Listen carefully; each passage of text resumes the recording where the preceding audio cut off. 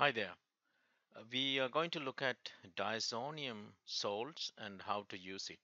It's a versatile reagent in using benzene and making other reactions from it. So diazo means two nitrogens, and it's a plus with the two nitrogens attached to a benzene, and the Cl minus is just a spectator ion there. So now, what's the beauty of this ion is you can remove an N2 gas, and then you can make different types of things. Let's see what it is, right? The first thing, let's make diazonium chloride. So you can start with aniline, benzene, NH2 attached, and you need to react with HNO2. Now HNO2 is not available in a bottle. So what do you do? Sodium is sodium nitrite and HCl, that will give you HNO2, right? Now, how do you make aniline? You make nitrobenzene, and then tin HCl would give you reduction with in the presence of sodium hydroxide. It'll give you aniline, benzene attached, and NH2, right? Now, there are other ways to reduce 2, but that's one method, right? So now we can also think about how to make nitrobenzene. So the nitrobenzene, you perhaps you know that's one of the first reactions we learned. That is, you can react benzene with a nitration mixture, you get nitrobenzene. Okay, now let's look at a couple of important reactions with diazonium chloride.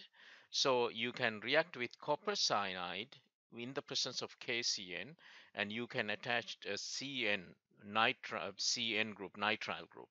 So what's the beauty? You kicked out a nitrogen gas, that's the driving force, and you're gonna get C triple bond N. So you can make it a carboxylic acid out of it. So what's the other reaction? You can also react with copper chloride, and in the presence of acid, you're gonna get a chlorine atom attached to that. So you can get copper bromide in if you want a bromine, right? So that's how you use that one. And so you know how to attach the carbon, I mean Cn. You know how to attach the chlorine or bromine. And let's look at what other things you could do.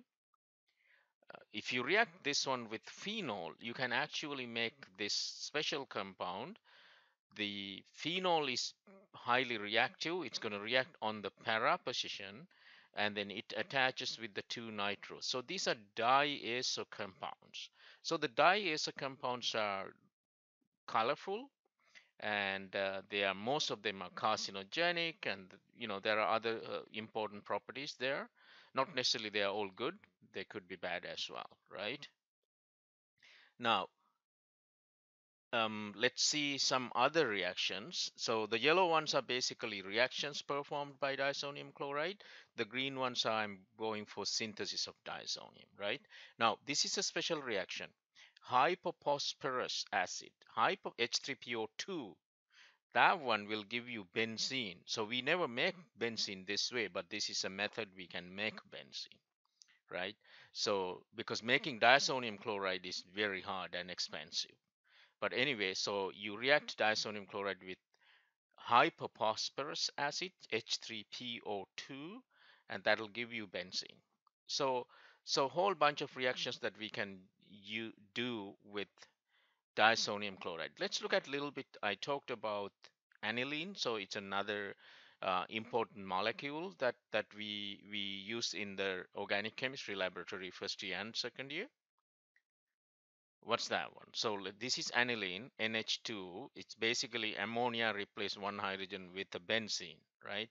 So you remember we can react with, no, this is a different one.